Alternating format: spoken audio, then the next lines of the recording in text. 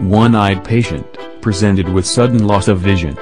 Fundus examination revealed dense pre-retinal hemorrhage of unknown etiology. Patient was taken for vitrectomy. After doing core vitrectomy, PVD was induced. PVD induction should be gentle, without causing any traction to retina, especially when cause of bleeding is unknown, otherwise it can lead to iatrogenic retinal tear. For this, PVD should be pulled along the retina, not anterior-posteriorly.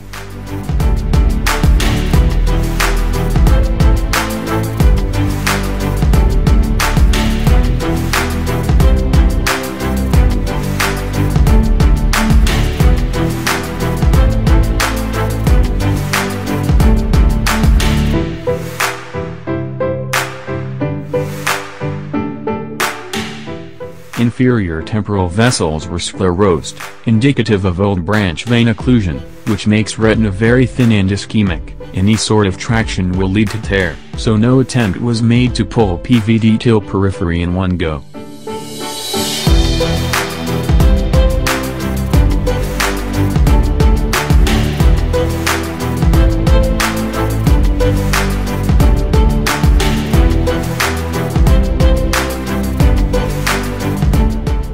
Pre-retinal hemorrhage was then cleared passively, by brushing gently with silicone tip cannula.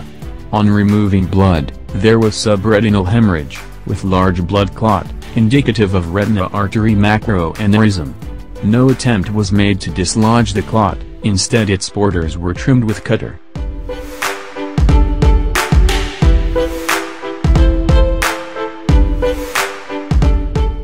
Vitreous is trimmed all around its strong attachment due to vein occlusion, to prevent any tear.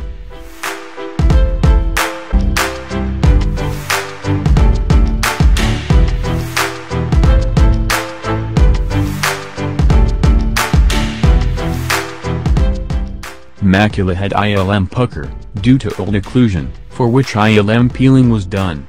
ILM peeling was initiated with pinch and release technique, to create initial tear, and then slowly completing the peel by holding the flap around the edges, instead of pulling it right across in one go.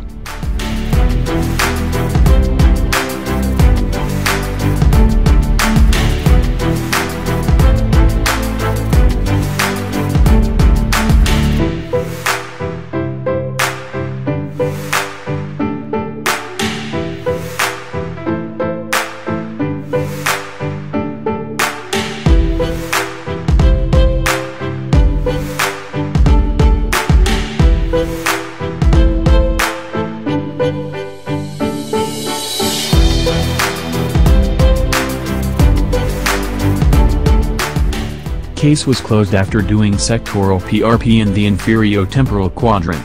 As in vein occlusion, ischemic areas are usually present in far periphery. Laser should be done to lower it to prevent any future bleeds.